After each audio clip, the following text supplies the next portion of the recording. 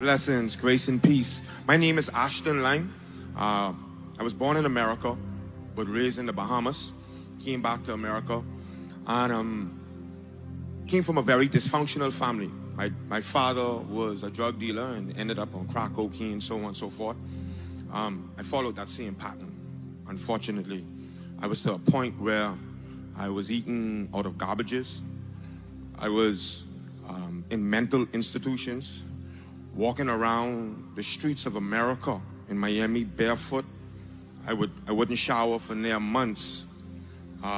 You name it, been through it. I've been kidnapped 3 different times, taken out into the woods, beaten, so on and so forth, but God.